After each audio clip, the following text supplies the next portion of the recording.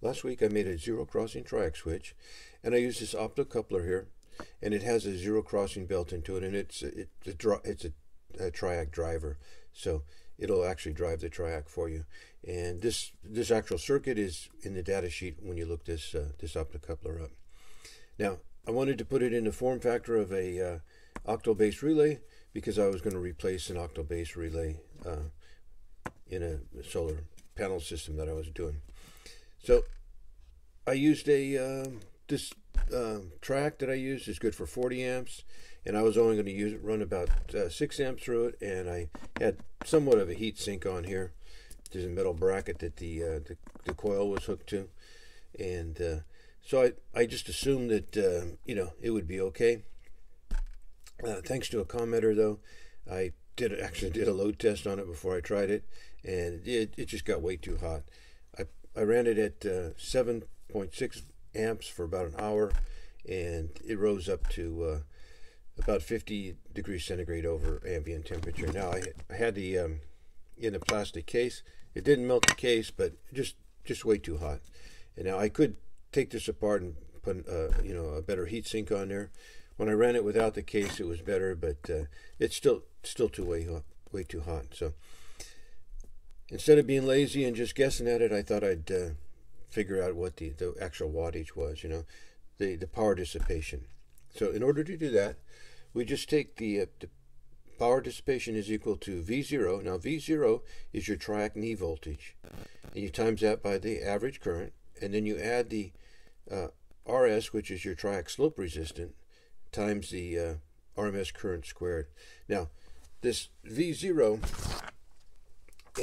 and VS here, it's in the data sheet, so you can look this up. This VS is equal to 1.063 volts, and the RS is 0.0074 ohms. Okay, and they figure that out for you. Now, to get your average current, we take 2 times the square root of 2 times your RMS value divided by pi. Now that's how you would do that, but if we don't want to do all that, we can just multiply it by 0.9. So normally we just use 0.9, but that's how they derive that.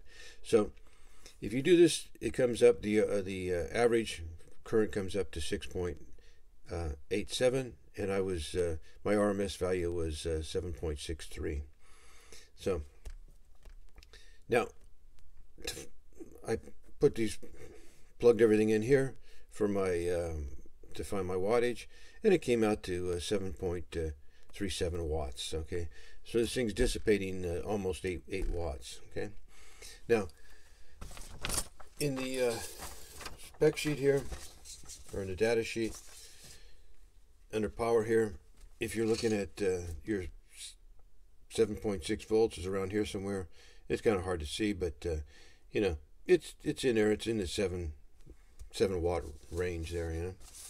Now I did it just empirically. I just took a voltmeter, and when it was at 7.6 amps, and I tested my voltage across there, and it had a 1.2 volt drop. Times your 7.63, it's about 9 watts. Now, there's some other stuff going on in here, so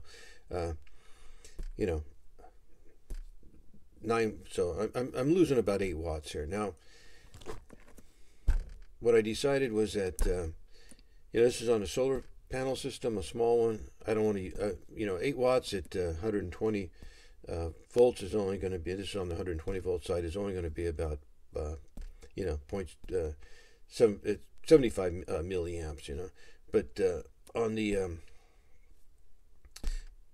12 volt side, on the battery side, it's going to be about 750, and then with the inverter loss and everything, it could be up to an amp. So I'd be drawing an amp out of the system just to heat this thing up here. So I didn't want to do that, so I decided to abandon the idea of the zero crossing and just go with a latching relay. So I'm going to latch the relay in. I won't be wasting any power at all, and then unlatch it when I want to turn it off.